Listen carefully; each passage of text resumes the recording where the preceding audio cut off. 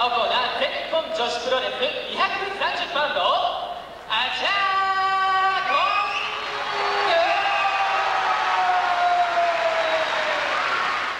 ンそうですね、対戦相手の半田選手はあんまりね、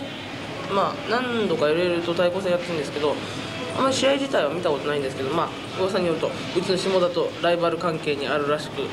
泣かした泣かされないっていうのはよくやってますけれども、でも結構 LL の中にしてはいい選手らしいんで、楽しみにしてる部分はあるんですけれどもね、そこそこやってくれるんじゃないかなと期待はしてますけれども、どうなるかわかんないですけどね、ガンガン来いよって感じですけど、そうですね、3分もありゃいいかなって感じですけどね。あと一つ、風間社長にこれで秘書がいなくなるかもしれないんで、新しい秘書を探しといた方がいいかなって思いますけどね。一応忠告まで。赤コーナー LLPW145 パウンドハナ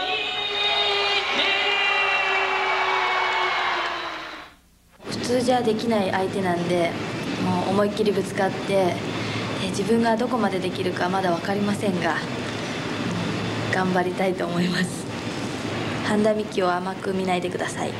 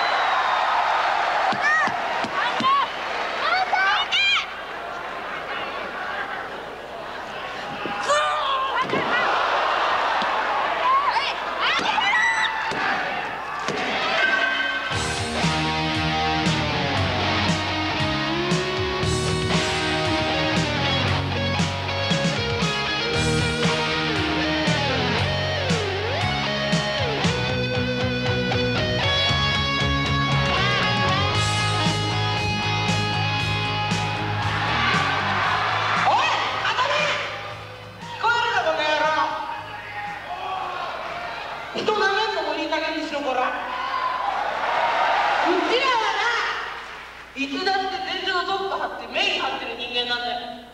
なんだこのカードバカ。そんなことしてっからこういう結果になるんだアホ。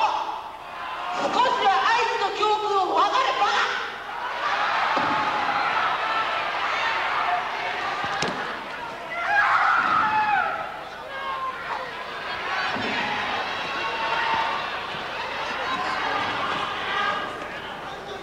お前、社長がその中がいいと思うんだったんだよな。おい、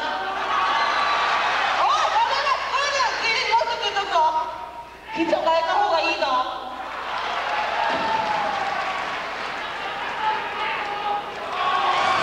そうですね、やろうって気持ちはあったんでしょうけど、まだ自分たちのレベルには伴わないっていうか、それでもって気迫も伝わってこなかったし、なんか気ばっかり焦ってたと思うんですよ、向こうが。見ての通りで、はい、何も言うことはありません。はい。強いて言えばそばともっとうちの長谷川崎を見てて顔面に当てるぐらいにしてほしいです。それだけです。まあリングで言ったことが全てでしょうけど、一つ言い間違えました。秘書変えた方がいいじゃなくて、つく社長を変えた方がいいと思います。半田選手は、ね、せっかくいいもん持っててももったいないっすよ。あの社長についてたら教訓生かしきれてませんからね。太田といい愛知といい、次は大阪城でイーグルに向かってマラソンします。全然もう壁のように大きかったっていうのがすごい第一印象っていうか、蹴りもすごい一発でおえって感じで全部がもう全部効いちゃったっていうか、顔に入った蹴りで一瞬ちょっと記憶がなくなっちゃって、